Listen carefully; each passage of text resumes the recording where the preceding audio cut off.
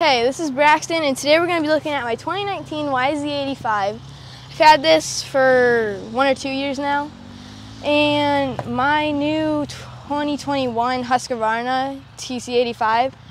Had this for like not even a month. So we're going to be comparing the two today, so stay tuned. A little bit about me is that I'm 5'2", I weigh 95 pounds, and I've been riding since I was 3. I've been on 85s for about 2 years now, so it's going to be pretty fun to compare these two. This one's new, this one's older, so we actually built this bike. I don't know if we were filming that back then, but we did build this one. It came in a bunch of boxes, I think, if I remember correctly, but yeah, I cannot wait to get on these two and compare them.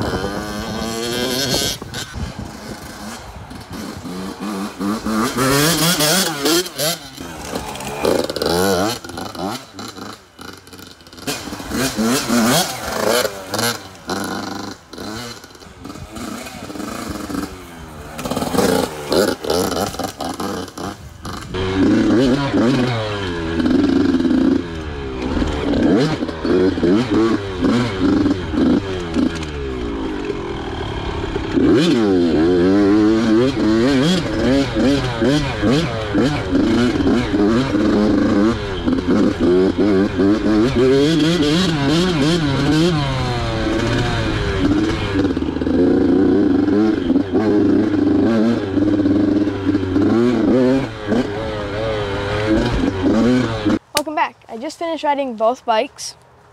They're two very great bikes. Like, don't think just because if I give like a bad review to one that like doesn't mean it's a good bike. It's obviously still going to be a good bike, just I might have outgrown it. So the Yamaha, let's say. Its clutch feels a lot different because you have to let it out completely for it to work. When here, it's a lot more flowy and better for the turns and stuff because you don't have to like stretch your fingers out all the way. You can kind of just have it like pulled in here and then like let go and it'll get out. It is, when you pull in the clutch, the bike kind of like starts to slow down on this bike. This one, it starts to roll. I have put 57 hours on this bike though, so I do have a lot of time on it. Yeah, overall, like this bike almost feels like more choppy, and this one feels like more flowy. But like I am 5'2" and kind of outgrowing it. I would say it feels a little bit cramped for like how I sit. Like I sit on a bike, I'm like this kind of, and like this gives me my knees like a ton of space to like move around, and like I can like pinch. But then whenever you hop on the Yamaha, I can actually just show you guys real quick. Take my helmet real quick, sit down. Whenever you hop on it, it's kind of like, it's definitely lower to the ground by a couple of inches, which doesn't help my height specifically. And it's like kind of more crammed. Like I'm still trying to sit forward on the bike, and like my knees are kind of just like smashing into this. But if you are just getting into the sport and you're not 5'2", this can go for you can pick up like a used Yamaha for like $3,000.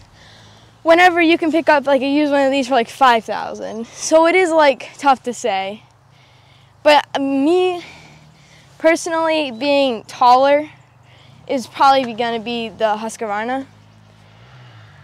But this might have the advantage in woods racing maybe because it's a little bit shorter. So maintenance-wise, it's a lot easier to get to the air filter on the Husky. So you can basically, without any tools, just pop out this side panel and your air filter is right in there. Well, over here on the Yamaha, you have to take out 2 separate bolts on the sides and like slide the seat back, which I'm guessing you have to slide the seat back anyway. But to even just get this off, you have to take off a bolt. As soon as I hopped on this bike, I felt way more confident, way more flowy. Corners felt better. The big jump felt better. I could do the big jumps. So, yeah, stay tuned for more content on this bike here. We're going to do some hair scrambles this summer, so that's going to be really fun.